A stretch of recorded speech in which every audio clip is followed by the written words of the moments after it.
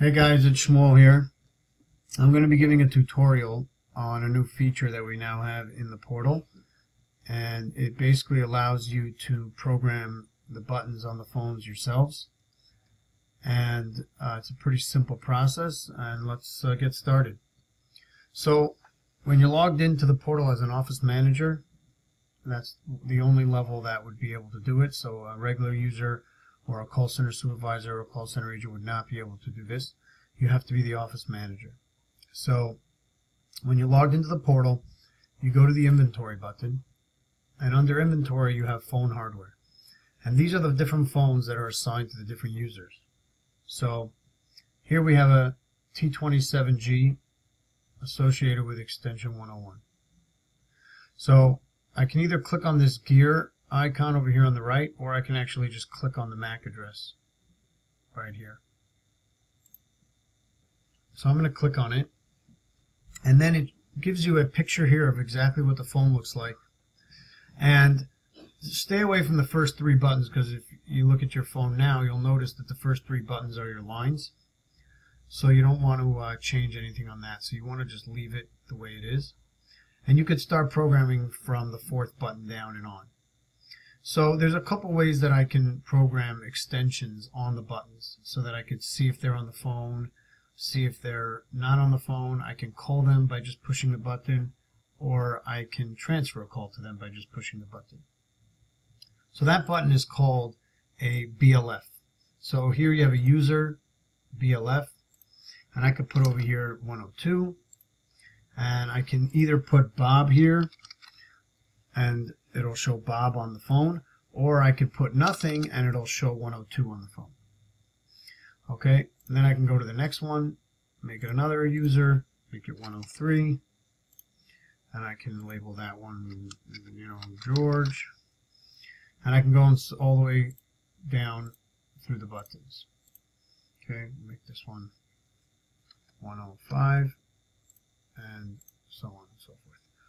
Okay, so now that I have the buttons programmed, I can go over here and click on Save, but I'd rather click on the arrow and do Save and Sync. And then what that'll do is that'll shoot these settings over to the phone, and they'll immediately change to what you programmed here.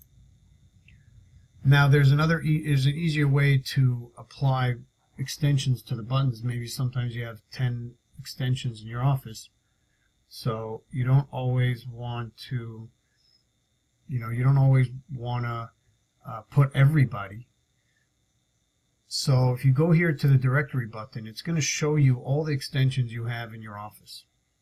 So for instance, I don't want 900 on a button, so I can click here to remove it so it's not in this directory. And let's say I don't want, okay, so let's say I have 102, 103, 104, 105, and I don't want 900. So I can then hit done. And then what I can do is I can go over here to the arrows, to the dots on the right side of a button where I want it to start, and I can click Cascade Directory Static. And what that will do is that'll shoot the 4 extensions down in alphabetical order. So here I have Agent Demo, which is A, and then E, E, E. So it shoots it down in alphabetical order. So if I had Bob, if I had this, depending on what name we had on the extension itself. And then I can go and save and sync. Another thing that I can do is I can make this, instead of Cascade Directory Static, I can do Cascade Directory Dynamic. And when that happens is that now it's assigned from the all. So now whenever I create a new extension on the system, it's going to then go ahead and stick that user in the alphabetical order and push everybody else down. And then you can save and sync. But I don't advise using that. I would advise doing the static, so this way you can clear all the cascade buttons and then go here and do it via static. Okay, and that's how I would do it. And then you can save and sync. You can also go ahead and use a speed dial. Let's say you have a phone number that you want to be able to reach the corporate office. All right, and you can put over here corporate, and now when I press this button, it's going to call the corporate office. Okay, that's a speed dial. And that's pretty much how you would assign buttons to the phones. Now, to make it a little easier, you can actually go back here, and instead of going into every single phone and doing that for them, you can click over here and do Manage Configuration Templates.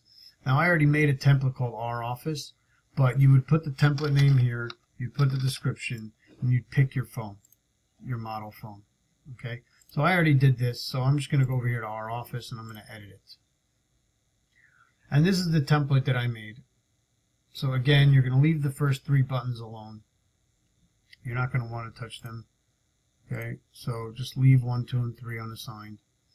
And you'll start from button 4. So again, you'll go over here and do BLF. You'll do 102, or you can even do 101, because now it's going to be on every phone. I'm going to do 101, and then I'm going to do 102, and over here is 103. Okay, and here's 104, and here is 105. Okay, and then I can go ahead and hit save, and now I just saved our basic phone template called Our Office. And now I can go back to the inventory, and I can click on multiple phones at a time and click bulk edit. I apologize, not bulk edit. You're going to go to the Snap Builder, and you're going to click this arrow, and you're going to apply a template to selected devices. And then it's going to go ahead and bring up the devices you want to apply it to. You're going to click on Our Office. All right, it's giving me a little warning error there because it's a different type of phone. So I can hit cancel and take it off and go here and apply a template. And then click Our Office, and then I can do again apply and resync, and now it will apply it to that phone, and it will resync the phone, and the buttons will appear. And now if you want, you can go back into 101, and we can see that it applied the filter to the phone, 101 through 105.